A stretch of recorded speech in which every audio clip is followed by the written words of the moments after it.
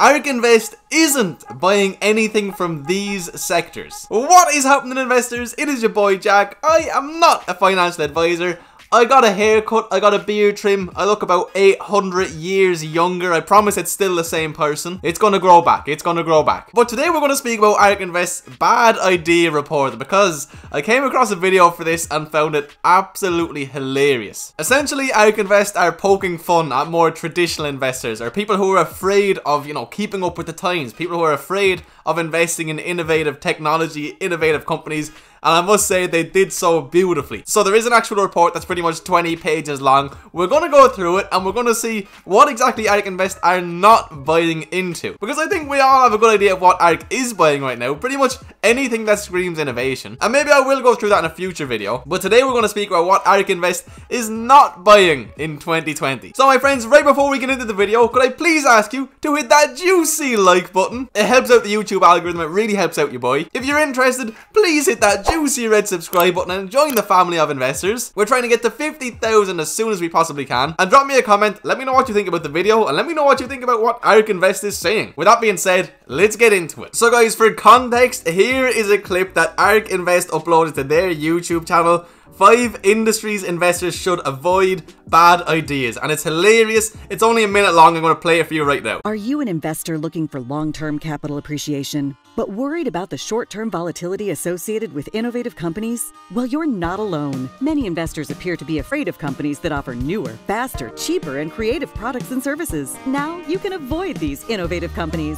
How? Ask your advisor today if investing in a traditional broad-based index is right for you. A broad-based index provides investors with a feeling of safety and comfort, knowing that they hold past success. Often based on tangible assets like a bank branch, railroad, or real estate, indices should generate predictable cash flows because, hey, that's historically been the case. And things never change. Side effects may include, but are not limited to, owning companies associated with the traditional world order. Investors holding stocks associated with traditional transportation, banking, bricks-and-mortar retail, and linear TV may experience headache, nausea, and increased blood pressure due to the accelerating threat of disruptive innovation. Your investment portfolio doesn't need to be bothered by a changing world.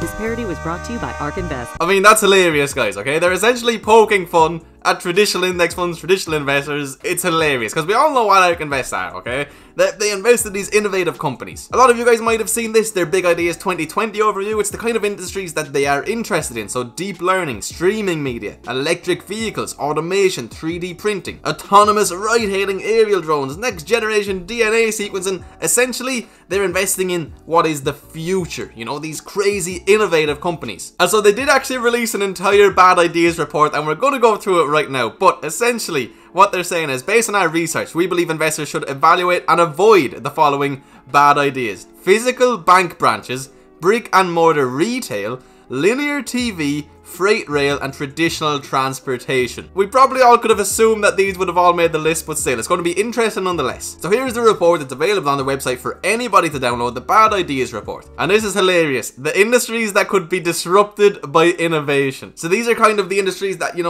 we're investing in the next generation of what these guys once were. So physical bank branches. Now this is an odd one because when I started investing, I was going to be a dividend investor, and I like the look of banks because of how beaten up they were, how they performed coming out of the Great Recession last time. But as I evolved, I sold out of my bank stocks 100%. Zero interest in owning them right now. Traditionally, banks and finance related stocks have done very well, but times are changing. And that's what they say here. The internet and smartphones are transforming the distribution of financial services. Thanks to cellular services, we believe smartphones are distributing financial services more efficiently and cost effectively. Digital wallets, bank branches, and use your pockets are rendering expensive physical infrastructure useless, putting at risk hundreds of billions of dollars of traditional financial institutions' assets. And I agree, guys. I don't need to go to the bank. I mean, I have it all on my phone. I have it all online. There's not as much use for these massive buildings right now. And there are more and more alternatives for how to spend your money or how to get paid. Think PayPal, think Revolut, etc, etc. Some of my money never touches the bank now. I just get paid directly to PayPal, and I pay other people through PayPal. So consumer banking is shifting from brick and mortar to digital and mobile. See here, customer growth comparison. So Wells Fargo,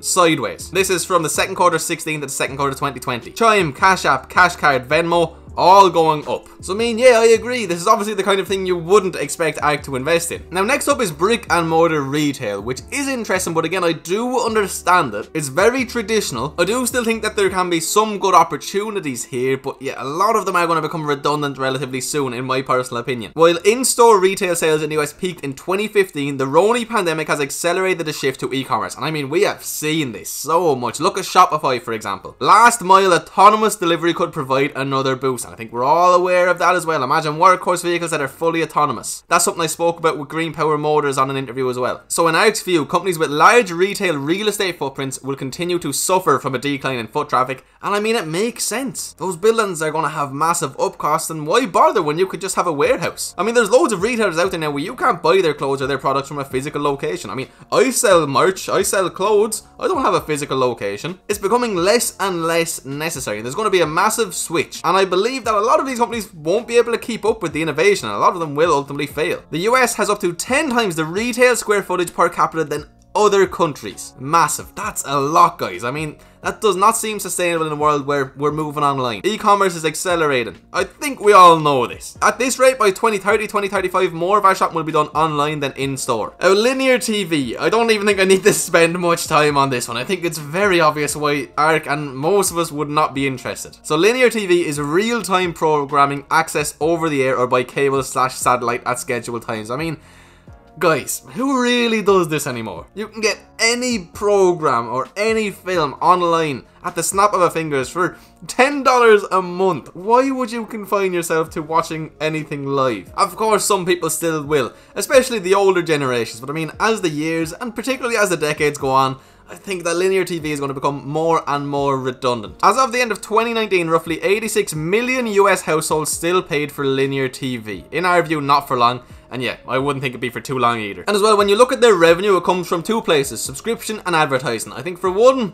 people get more money for their advertising online nowadays. I mean, you use Facebook, you use Google, you use YouTube, whatever it is. I think you're going to get more bang for your buck there in general. It's not cheap to advertise on television either, and there's not as many people with their eyes on television as there is on YouTube, for example, or on Facebook. I just don't think it's going to be maintainable whatsoever. And then you can see here, the streaming services are driving cord cutting. The cost per hour of cable TV minus ads and the cost per hour of Netflix. Just look at it. Look at what it has to say. Okay, next up, freight rail. So based on ARK's research, autonomous electric trucks will compete cost effectively with freight rail and will offer better, more convenient service. Since the early 2000s, freight rail has been tanking share from trucking and increasing prices. In our view, the commercialization of autonomous electric trucks will reverse both share and pricing dynamics, putting freight rail providers at risk. Most certainly could agree. Especially within 5 to 10 years, I think this could really start becoming a possibility. And I mean, that's what ARK does, and that's what us innovative investors try to do. We're trying to invest 5 to 10 years before, you know, they are the dominant, prominent force. And that's exactly what ARK says here. During the next 5 to 10 years, ARK expects autonomous electric trucks to reduce the cost of trucking from 12 cents per ton mile to 3 cents, undercutting rail prices with the help of lower cost electricity and maintenance. And then the last one, I mean, if you watch this channel, I don't even need to explain this to you, but traditional transportation, okay? In specific, they started off with robo-taxis, saying that they could reduce the cost of point-to-point mobility discontinually in the US, stealing $150 billion in annual demand per year from ride-hailing. I mean, this is why we're investing in these companies. Look at Tesla, for example. Our robo-taxis, everybody's so excited for that. And when that comes to fruition, Tesla's going to be worth a lot of money, and they're going to be taking a lot of money from other companies. If robo-taxis become the dominant form of urban transit, which I think a lot of us expect them to, at least us innovative investors, ARK expects US auto sales to drop from 17 million units today to roughly 10 million by the end of the decade. That is a huge drop, people. As an investor, that is an absolutely insane drop, but we want to be on the right side of it. We want to invest in, you know, the non-traditional transportation. We want to invest into Teslas and the other autonomy related companies. So a wave of disruption is rolling through the auto industry and beyond. I don't need to go through all of this, but look at this. A taxi, okay, price per mile, $3.50. An autonomous taxi could be 25 cents, people. Cheaper than a ferry. Cheaper than your own personal car. That is crazy. That is the potential these companies have, and you can imagine that that is going to lead to these companies doing extraordinarily well for a very, very long time. And so when we read through their bad ideas report, okay, that's what we just went through, and then we come over to their big ideas 2020 overview, it becomes apparent why ARK Invest is investing in the companies that they do, and it becomes apparent why they are performing so incredibly well in comparison to traditional indexes. The ARK K on the 1 year chart up 145% for an ETF during the times we live in right now. That is absolutely insane. 145% on the yearly chart. For reference, the S&P is up 16.6%. I mean, there is no comparison. ARK has been destroying it, and that is just the ARK K. The ARK Q up 95.7% as well. I mean,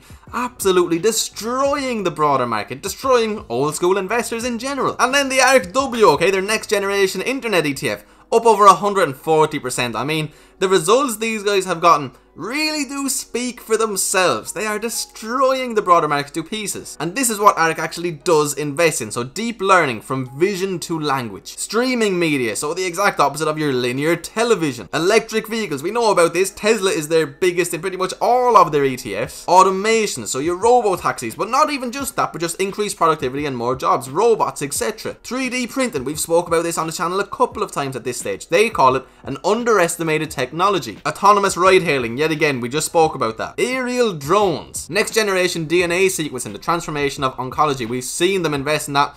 In their ARK Q in particular, I think there's a couple of companies related to this. I've spoke about one or two of them in the past. Not something I know enough about, but I mean, it makes sense. If you get any breakthroughs here, you're going to make a lot of money. Biotech, R&D efficiency, okay, and digital wallets, so even things like Bitcoin. So when you look at what they don't want to invest in, it becomes very apparent as to why they do want to invest in these right here. And I mean, their performance speaks for itself. They have been destroying the broader market to absolute pieces while maintaining balanced ETFs in general. If they just hold their Tesla forever, they'd be up even more, but that's not how, you know, being an actual ETF manager works. So a lot of people kind of are asking the question, you know, why are so many people getting behind ARK Invest? And I think this is why. I think it's because of the things that they are investing in. I think it's a lot of people like me and most of you guys watching these videos, the people who want to get in on the next big thing. A lot of younger investors, a lot of people who love innovation. That is who loves ARK right now, and that's why we have a lot of respect for them. They also release an awful lot of helpful information on a regular basis. So they have the proven track record, okay?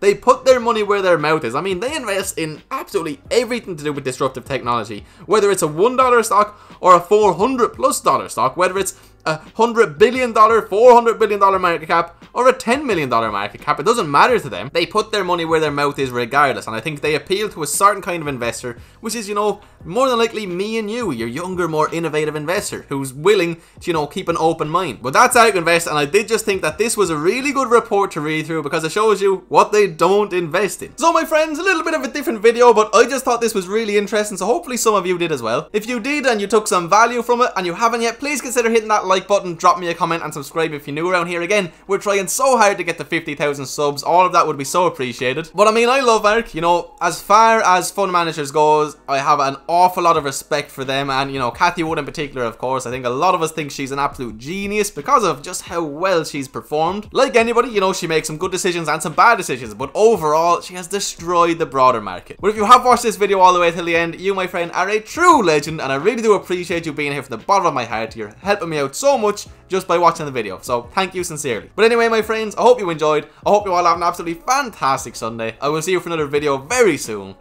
Peace.